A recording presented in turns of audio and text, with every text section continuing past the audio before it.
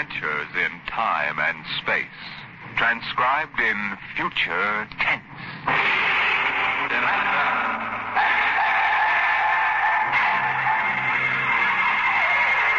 On stage tonight, Dimension X.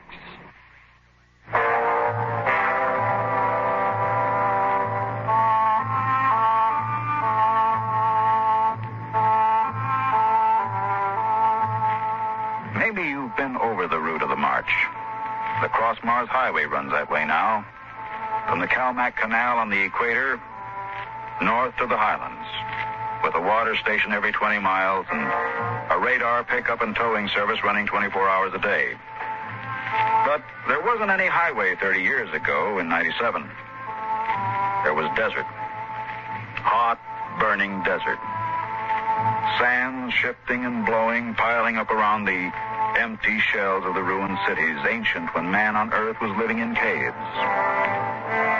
I lived at the edge of the Calmac Canal then with my father. He was a prospector, searching the surrounding desert with sonar probe and Geiger counter, scratching just enough ore from under the Martian sands to pay for our grub stake the next year. I remember he was in the Adamson digger in the North Quadrant when I came running out that day. Dad! There's somebody coming, Dad, across the desert. You sure? I saw them. They're a couple of miles out. How many cars? They're on foot. On foot across the desert? Honest, Dad, I saw them. You sure it wasn't a light reflection off the canal? No, it was dark against the sand. I don't like that. You run back and get the rifles out. I've got to pull the digger into the shed. Is there going to be fighting, Dad? I don't know. Got a whole year's ore piled out back in the bins. Ain't gonna lose it to no claim jumpers. You get back to the shack and break out those rifles. See that they're loaded, you hear? And jump.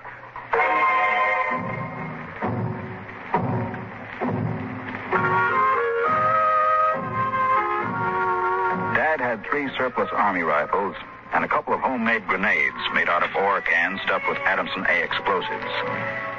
We crouched inside the shack waiting.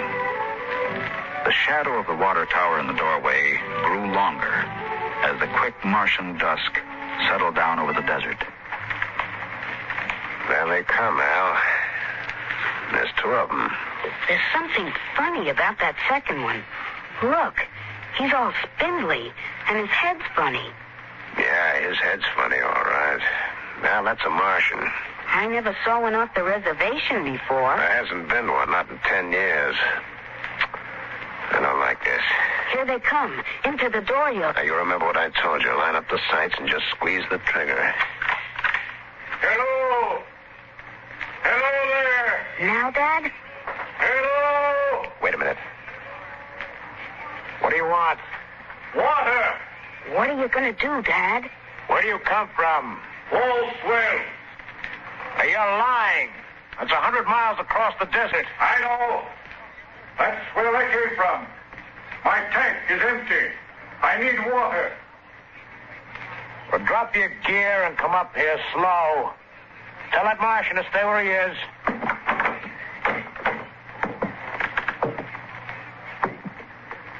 All right, now. Who are you? My name is John. John, huh? What are you doing with that spider? His name is Kantalka. I don't care what his name is. What's a human doing with a Martian? I found him in the dry bed of Calmac Canal, nearly dead of thirst. Probably ran off from the reservation. When our brothers are caged, they seek freedom. Brothers? Those spiders? All living creatures are our brothers, on Mars as on Earth. Oh, wait a minute. Bert Alstrom at False Wells told me there was a screwball hedge preacher over there hollering about letting the spiders loose off the reservations. Let no man call his life his own. No man or tribe nor nation. I guess that's you, all right. Yeah, Bert told me they called you Crazy John. Oh, well, I don't suppose there's any harm in you. Go on, fill up your tank at the air still. You can even have supper with us. We would be happy to. We? What do you mean, we? Contel Carr and myself. That spider? Oh, no. I ain't having a Martian sitting down to eat with me. Now, you come on, no. Thank you, sir, no. Where my brother is not welcome, I cannot go.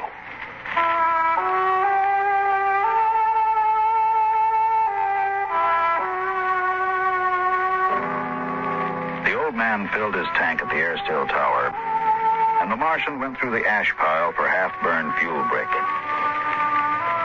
When we went in the house for supper, I could see them silhouetted against the fire. The old man with his wild hair and beard, and the thin, spidery arms and legs of the Martian. Dad, What now? were the Martians always on the reservation? Since the Outpost 3 massacre, they have been. What was that? Back before you were born, they lived wild in the mountains up north. Were they fierce? First enough. There's only one place for them spiders. Behind wire. Yeah, it sure is. Out in the dooryard, the campfire flickered at the base of the water tower. The first of the Martian moons had set. The other wouldn't rise for several hours. I could hear the sandpeepers out in the desert as I stood there. The old man and the Martian were sitting on the ground, huddled close to the fire.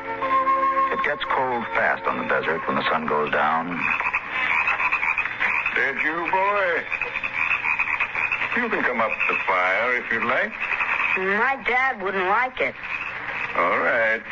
but I'm not afraid of no spider. No, there's nothing to be afraid of. How come his arms are all skinny? Ask him. Does he talk? Yes, his name is Contel Carr. It is, huh? Hello. Hello, boy. He talks funny. It is not my language. Why isn't he on the reservation? You can get in trouble helping spiders to escape. He is my brother. He was caged. When my brothers were in bondage, I came to them and said, "Lo, the time has come for deliverance." You talk funny, too. Is it true that you want to let all the spiders off the reservation? No man has the right to imprison the innocent. Do they really call you crazy, John? I have been called many things. You really think we ought to let all those old spiders off the reservation? Boy, we die here in the desert. We die in the sun and of the sicknesses you have brought from Earth. That's 'cause Martians are just weak. I bet I could knock you down myself. You could. We are a different people.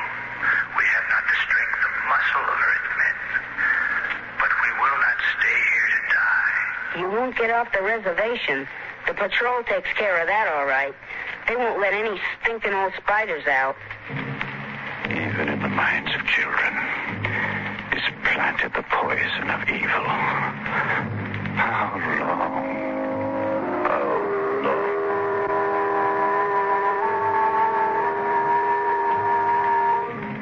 That night through the window, I could see the flicker of the old man's campfire.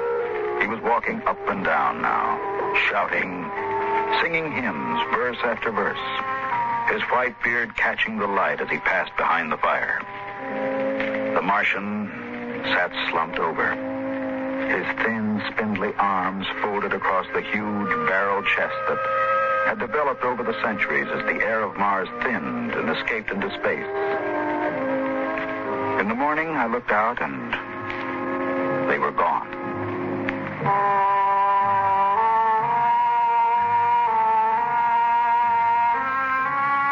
Looking back now, we wonder how they did it. The high-voltage wire around the reservation carried a fatal charge. The patrolmen in the tower had 50-caliber machine guns. The desert around the camp was mined heavily. And yet, at dawn, August 7th, 1997, they broke out. I was down at the dried-up canal bed hunting sandpeepers when my father came running after me. Al! Al! Here I am. Come on, back to the house. What's the matter, Dad? Now, shut up and run.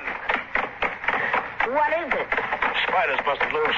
Bert Alstrom radioed in. They coming here? They're headed this way. Murdering devils. Did they kill anybody? 6 patrolmen when they busted through the wire. I get inside. What are you going to do, Dad? Wire a keg of Adamson A across the gate. You get in there and get the guns out. I got the rifles and shoved a full clip in each one. Then I slipped a primer fuse in the homemade grenades and lugged them out on the porch. Dad was running lead wires back to the detonator from a half keg of Adamson A he'd set across the gate. That's set. Give me one of those rifles. Will they be here soon? You can see the dust over the rise. There they are, Dad. There they come. Now, wait a minute. Hold up. I want to get a good shot. Let them get closer. Dad, that's Crazy John up in front. There. He's taller than the spiders. You can see his beard. Yeah, you're right. The renegade rat. Probably helped him break out of the reservation. Now, listen, Al. If anything happens to me, you light out back to the shed. You can hide out in the empty ore bins till they go away. You got that? All right, Dad. The spider's shouting something, Dad. That's probably a trick. Get down a little, Al. You're in the way. Yeah, I got him clear now. Right in the head. No, up a little now. I got him. Dad, look out. They've got guns. Down, get down. Dad. Get out, Al. Get out to the shed. But, Dad, you're hit. Go on. Those spiders are going to rush. Get going. I can't leave you. Shut up. Get out of here. You hear? Get out there.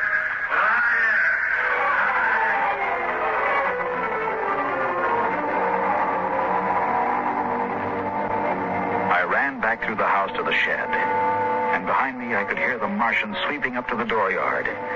Then suddenly, the ground shook, and I could feel the dull concussion waves hit my ears as the Adamson A exploded.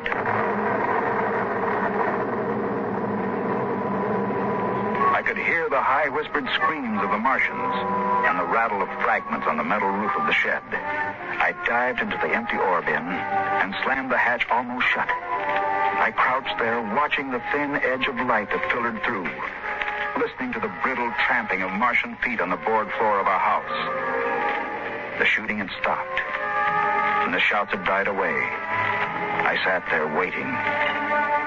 And then suddenly a shadow fell across the edge of light, and the hatch slid open on top of me. You leave me alone. I'll kill you. Boy, I've been looking for you. Where's my dad? What did you do to my dad? He's dead. You killed him. You and those spiders. You killed my father. Come out of there, boy. You let go of me, you murderer. Come on out. I'll kill you. I'll kill all those stinking murdering spiders. They are our brothers, boy. Your father shot without warning, and the fire was returned against my orders. You did not have to shoot. Our brothers came in peace. They're going home to their mountains. We came to get water for the journey. You mean you just wanted water? You... Dad. John, the patrol will be following us soon.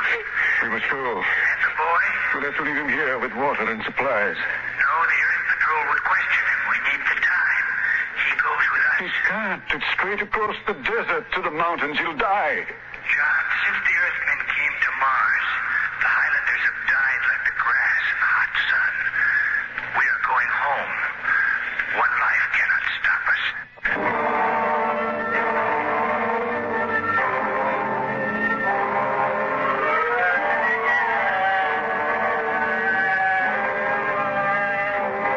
They tore the Adamson air still from the tower and mounted it on poles. They piled our supplies in the yard and loaded them on their backs. And then they started.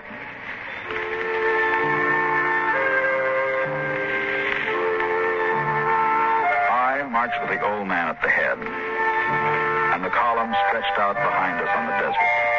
Women, children, the sick and the dying, some showing the signs of the diseases that were trivial to the Earthmen, but deadly to the Martians. chickenpox, German measles, and the bronchial infections that raced through the vast areas of Martian lungs, eating away the tissue till death came in a last spasm of coughing. I turned to look back at our house, but the sun was behind it, blinding red. And the old man pulled me around as he marched, his eyes fixed on the horizon where far to the north rose the cool mountains that were the ancient home of the Highlanders.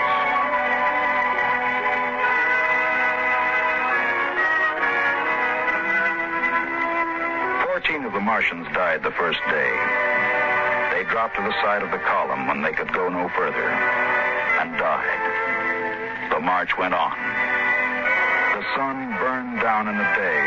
The air shimmered with the heat. And at night, under the cold racing light of the twin moons, the winds cut at tattered clothing and scattered the feeble fires that dotted the campsites. On the fifth day, we swung wide to avoid a mining settlement, but not wide enough. They were in ambush behind a pile of rocks.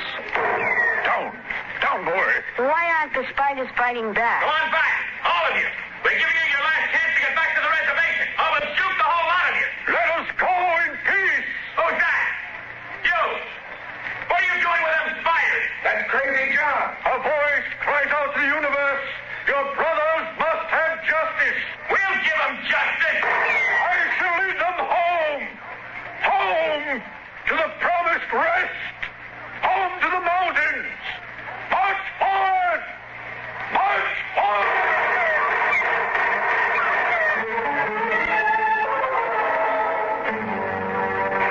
Past the rocks they marched, and the Earthmen fired as fast as they could reload.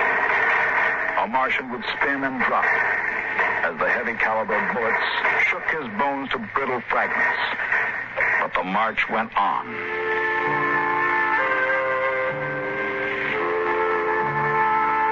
We wound across the desert in wild zigzags, following the paths the old man had traveled through the years.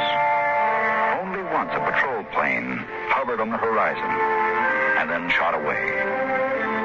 The days went on, the weeks, and the Martians died. They died of exhaustion. They died of the disease we had given them. And they died of thirst. The Adamson still could produce 27 units of water an hour, no more. And on that, they died of thirst. Here, boy. Here's your water. That's more than the others got. Take. You're giving me your water. It will be provided to me. He that brings justice to his brothers will drink deep of the water of righteousness. He that leads his brothers to their promised rest will savor the cool draughts of the mercy of heaven. Here. Drink your water, boy.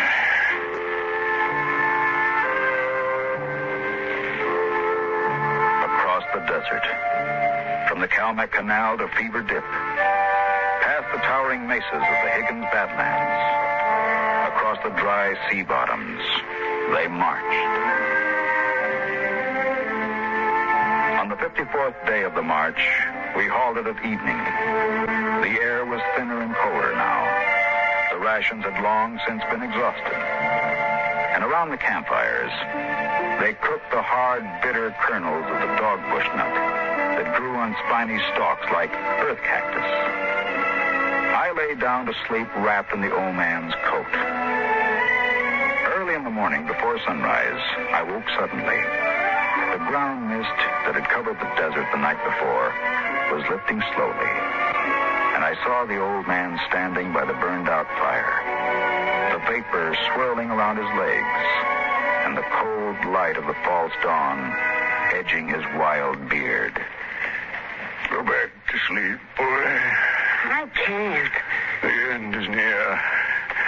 I've led them through the wilderness, dry-shod across the seas. And before us lie the mountains. It's over. We're there. I have led them to home. And I must go back to the desert. You mean alone? No, even now, I hear a voice in the wind. Carry the message to the men of Earth. Bring to this new world the message of the old. All beings created in the universe are my brothers. And he that harms my brother harms me. Goodbye, boy. You'll be safe now.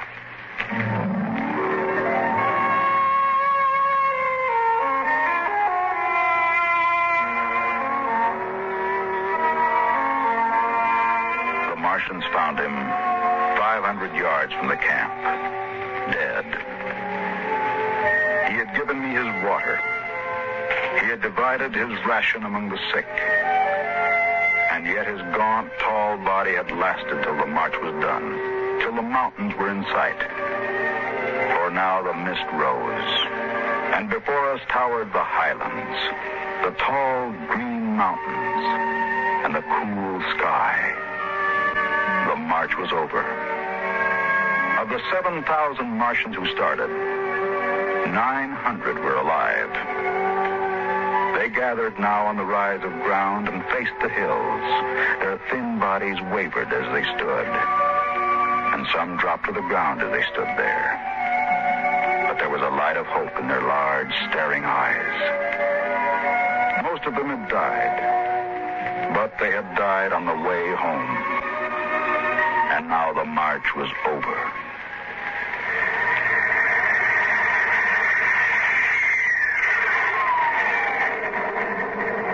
Patrol planes were spotted on the horizon, and within 10 minutes, they had landed. The Martians stood silently as the squads piled out and set up the 50 caliber machine guns and petroleum gel flamethrower. All right, you spiders, hands up and stay together. Gather in a bunch and don't try anything. Sergeant. Yes, sir. Shoot the first spider that moves and shoot to kill. All right, come on. Where's the boy? There was a boy reported. Here I am. You all right, kid? They didn't hurt you? No, I'm all right. John gave me his water ration. Oh, the leader, eh? I've got a warrant for him. Where is he? There. He's dead. Oh. Well, just as well. I'd hate to be him in front of a settler's jury. What are you going to do to them? Oh, the spiders? You see those transport planes coming in? We're going to ship them all back to the reservation where they belong. You mean take them all back? Lock, stock, and barrel. They'll be back behind wire before tonight. Hi, Sergeant. Get them broken up in groups of 50. The first transports are coming in. You can't do that. What are you talking about, kid? Oh, you can't take them back. They're home. John said they were home. You take it easy, kid. You're all right. Now we rescued you. You don't have to worry about these spiders anymore. You can't take them back. It isn't fair. I won't let you. I won't let you. I won't let you. Hey, let go of me. Hey, Sergeant. Yes, sir. Peel this crazy kid off me. They're home. Can't you understand? You can't take them back. All right, now, kid. Easy. Must be short, Ken. All right, you spiders. Step it up. Move along. These transport planes. Roll over now. You're headed right back to the reservation.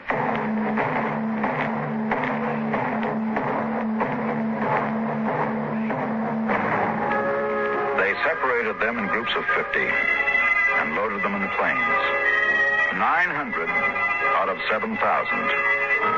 And soon the first big-bellied ships waddled out on the hard sands and lifted slowly into the air, headed back to the south, flying over the trail of dead and dying who started on the march to the highlands, the march to home.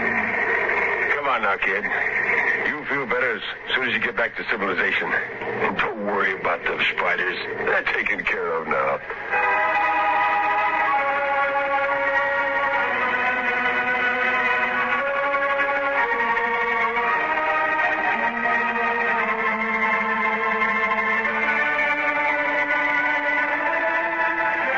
Plane took off. I looked once more at the green mountains towering through the mist, and then, just before the motor raced, I saw John.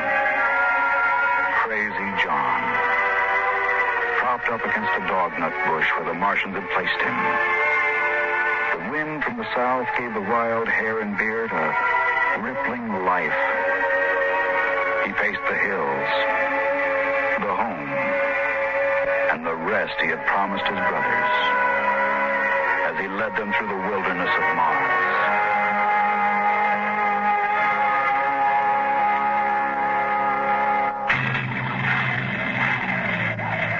Be with us at this same time next week for another adventure into the unknown world of Dimension